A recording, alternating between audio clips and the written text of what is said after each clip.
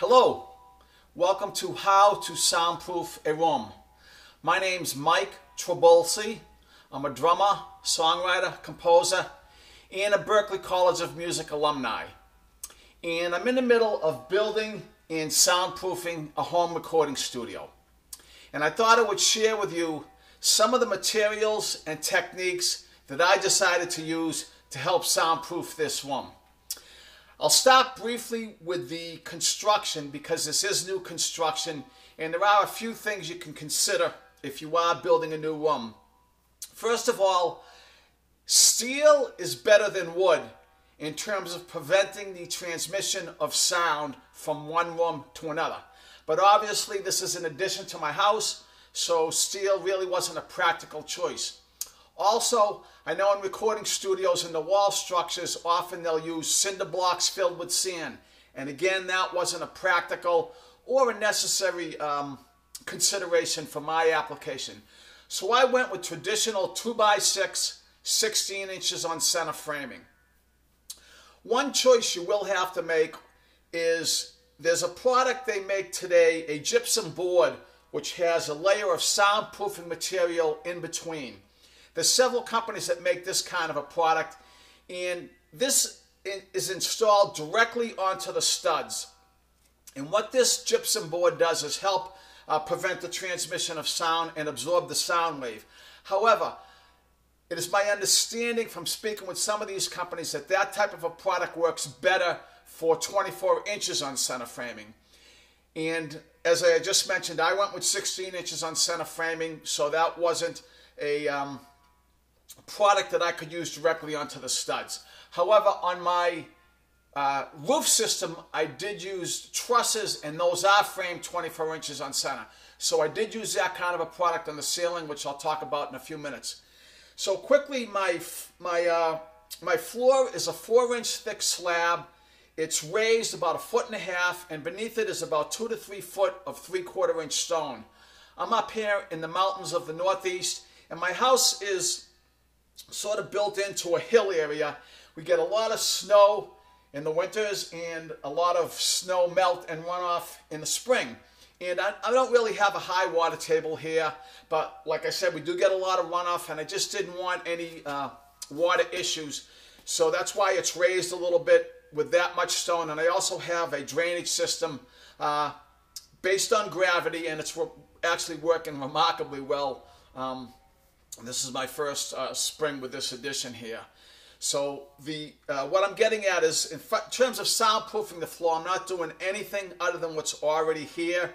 On top of the slab, I'm going to put down an engineered hardwood floating floor, and that's really it. So I'm mostly concerned with the soundproofing aspect of the walls and the ceiling. So let's first talk about the insulation. I needed a product that would obviously have really good insulating properties, but at the same time would aid in the prevention of the transmission of sound and help to soundproof this room. There were 4 products that I was considering. One was your traditional fiberglass insulation. The second was what they call cellulose or blown-in insulation.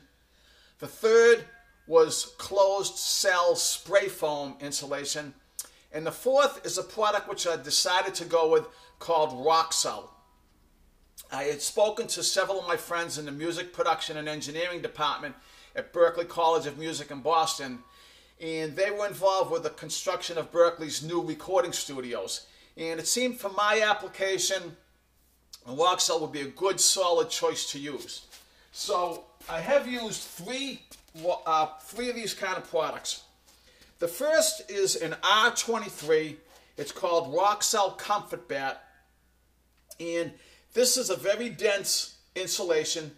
It's 5.5 inches thick, and it comes in bats 4 foot in length by, in my case, for 16 inches on center framing, it's 15 inches wide. And they also make it for 24 inches on center framing. But the product for the 16 inches on center framing, it fits nicely into the cavity. What you do is you just squeeze it a little bit, and then it expands and fills up the whole cavity. very nicely, as a matter of fact. It packs in really tight and fills up all the air cavities. And that's one of the key components in insulating, is you want to prevent any air infiltration into the room. And this packed in really great. So I use this R23 on my 3 exterior walls. That back wall abuts my house, and I've done something different to that, which I'll go over in a minute. The second product I used, and I use this on the ceiling here and also up in the roofing structure on the second floor, is this is also a Roxel Comfort Bat, and this is an R30. It's 7.5 inches thick, and it also comes in bats of 4 foot in length, and this is for 24 inches on center framing, so I think this was 22.5 inches wide. I used this in the whole ceiling on the first floor here. And then what I did was I went up on the second floor, and because I used trusses, I built a 5 foot knee wall. And I used this product, a second layer of this, behind all the knee walls. So there's a good portion of the ceiling that actually has 15 inches of this Roxel insulation. The last insulating product I used was, and this is called Roxel Safe and Sound. They don't advertise it as having an R value, but when I spoke to them, don't quote me on this, but I think it was an R11 or an R13.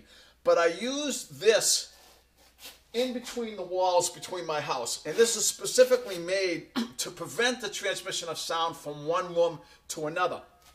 So I put a layer on this on the whole back wall, and then on the inside of the house, I put another layer of this. So I actually have 2 layers of this 3-inch thick Roxel Safe and Sound product. And that's what I've done with the insulating part of the studio. The next thing I did, and this is a critical step in terms of soundproofing a room, and I did what's called decoupling of the walls. I've actually built a room within a room, and I've used 2 products to accomplish that goal. The first, and by the way, there's several companies out there that make all different kinds of these clips, which I'm showing you now. I decided to go with this one by a company called the Green Glue Company. And this is called the Green Glue Residential Style Noise Proofing Clip. And they do make a commercial style, which, contrary to what you might be thinking now, is actually not as beefy as this clip. But it probably would have been fine, but I just decided to go with this one. I like the design of it. And it's a metal clip. And what this does is this attaches directly to your studs by way of a 2.5-inch coarse thread drywall screw on the top and on the bottom. And you install these per their installation instructions, which is listed on their website. You install these throughout the room. And then what you do is you take a 25 gauge 7/8-inch steel furring channel. This is also often called a hat channel. I assume because if you look at it this way, it looks like a hat, the way it's shaped. And what you do is this hat channel snaps into this noise proofing clip, and it creates a space. In this case, with these 2 products, the space is 1.5 inches between the stud and the face of the steel furring channel, which is where your sheetrock or drywall, whatever finished product, is going to go against. And you created a space all the way around the room, in airspace. And what happens is you put your drywall product, you attach your drywall product to the steel furring channel. And it's very important that you do not, when you're screwing your drywall product into the steel furring channel, you do not want to screw into the studs, because that will compromise excuse me, the integrity of the system you're trying to build. And that will help prevent the transmission of sound through the structure. So I've built this all the way around the room, and in a few minutes I'll get behind the camera and film it so you can really see and see some close-ups of what it looks like. On the ceiling, as I mentioned, my ceiling is framed with trusses 24 inches on center. So I decided to use a product called Quiet Rock Easy Snap. And this is a gypsum board, and in the middle of this is a layer of a soundproofing material, and it's manufactured right into the board. And this screws directly into the studs. I didn't want to use the steel furring channel on my ceiling because already the height of from the floor to the ceiling, from the top of the slab to the joist, is 7 feet 5 inches, and I didn't want to lower that anymore. So I used this product, which is perfectly acceptable to install on a ceiling. And there are some, by the way, that are too heavy to install. So whatever product you decide to use, make sure that it's suitable for ceiling installation. And this attached directly to the studs, and was installed just like you would any drywall product. So between that, and that's 5/8 inch, by the way. Between that, Quiet Rock Easy Snap with the sound absorption material manufactured into it, in the very thick rock salt comfort pad, I'm reasonably confident that it will do a good job in soundproofing that part of the room. So the next thing that you will want to consider is all of your electrical outlets and light switches. Those are areas where sound can transmit through. So there's multiple of these kind of products, which I'm going to show you now on the market. I went with a product called Quiet Putty, and actually I think it's made by the same company that makes the Quiet Rock. And it's 7 inches square, and it's kind of like a Play-Doh, like that stuff you'd have when you were a kid. It's a very pliable product that can be bent and molded and shaped around any object. It's about 1/8 of an inch thick, and it comes, as you can see, with just a paper back. And this covers all your outlets and electrical switches. And I had to do a little measuring and cutting, but it was really easy to install. And this will help prevent the sound through all of those areas in your room. The last thing that I'm going to do here is I'm going to, in my case, I'm going to use 2 layers of 5/8 inch blue board attached to the walls. So the first layer of blue board will just get attached as is all the way around the room. What I'm going to do with the second layer is I'm going to use a product called green glue compound. And this comes in tubes, or it comes in 5-gallon buckets. And this is just applied freely to your blue board. And then this is on the second layer of blue board, and you attach that second layer of blue board with this green glue compound directly over the first layer. And that green glue compound will help absorb the sound. And it's also important to note that when you install your drywall product, and in my case it's going to be 5/8 inch, 2 layers of 5/8 inch blue board, you don't want it to touch the floor, and you don't want it to touch the ceiling. It can touch in the corners where it meets. So when you install it, you just shim the floor so you have a 1/4 inch space between the slab and your blue board, and then a 1/4 inch space at the top. And then there's a sealant that you can use. I'm going to use a sealant by the Green Glue Company called Green Glue Sealant. And you just put a 1/4 inch bead all along the bottom and all along the top. So your drywall product has no contact with the ceiling and the floor. It's just hanging on your steel furring channel.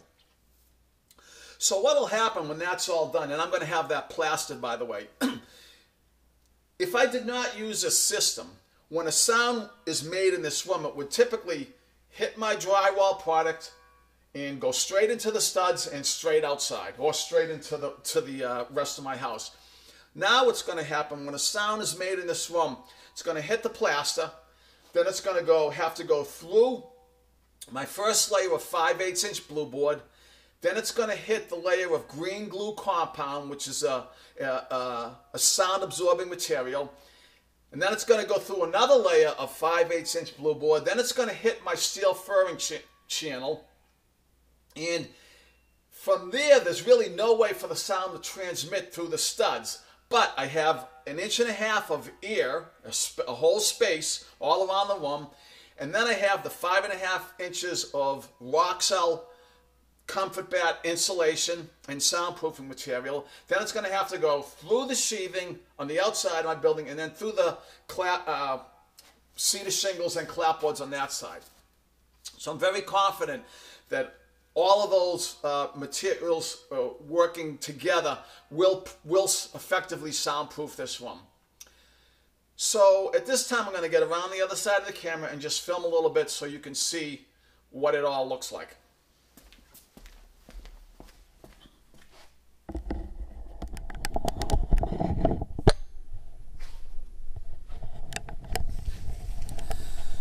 So my studio is 40 by 28. And you will note I do have some windows in here, which generally you would not find in a recording studio. However, I'm going to be spending a lot of time in this room, and I wanted to bring in some natural light. Okay. So let me first show you the insulation here, and you can see it's packed in very tightly. Very nice, fills up all the air cavities.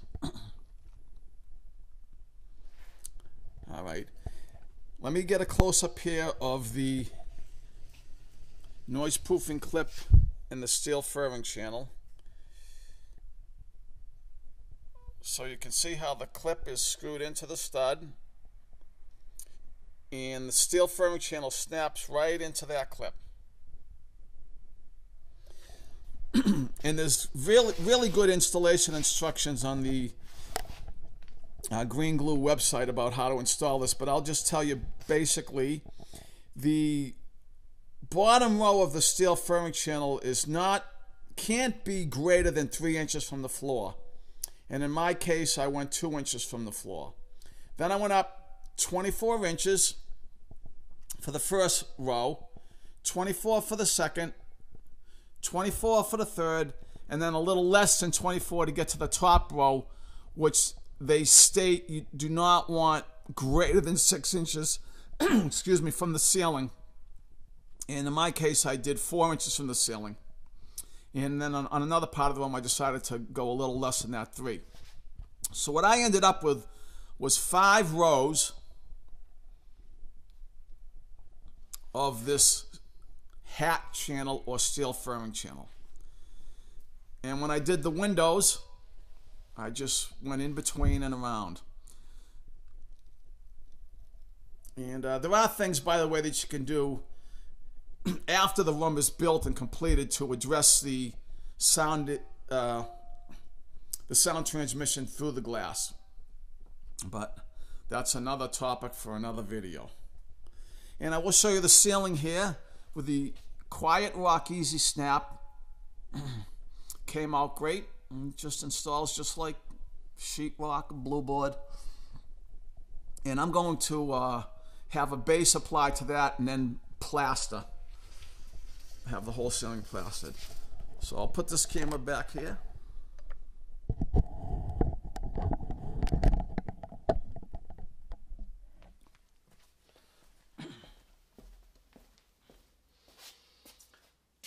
So that's basically what I've done to soundproof this room.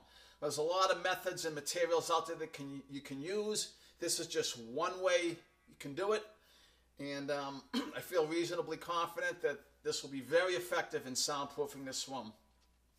And I hope it gave you some ideas in your own soundproofing projects. I want to thank you for tuning in today. Again, my name's Mike Trabolsi. If you're interested in seeing me play the drums, you can go to YouTube and type in my name, Mike Trabolsi. And there's some videos up there, and I hope you enjoy those. And also, you can get my website through there, and I can be contacted by email through my website. So thanks again for watching, and I want to wish you the best of luck with your soundproofing project.